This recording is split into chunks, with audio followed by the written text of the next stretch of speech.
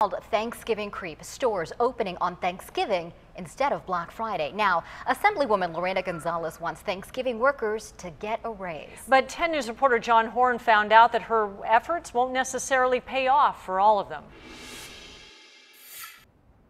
This downtown McDonald's will be open for limited hours on Thanksgiving Day, but when it comes to the hourly rate the employees are getting paid, nothing's going to change. The restaurant closes at 4 on Thanksgiving, but one employee told me off camera that she's not getting holiday pay, even though she has to work. So you're taking away from the family when you have people work on the holiday, so they should be accommodated monetarily. San Diego Assemblywoman Lorena Gonzalez agrees. She's retooling legislation to get some workers double pay on Thanksgiving. Gonzalez is targeting major retailers like Macy's, Target, Toys R Us, and Walmart, all who have increased their Thanksgiving hours over the last few years to compete with online sales. Not just now on Black Friday, not just at midnight on Black Friday, but well into the day on Thanksgiving. Thing is, many major retailers like Target already sweeten the pay for Thanksgiving workers.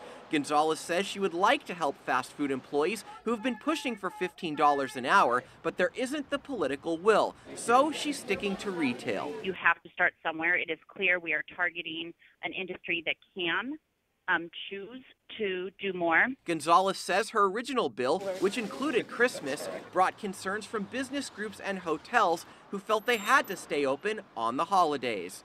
John Horn, 10 News. We reached out to the local McDonald's franchise co-op, but they declined to comment.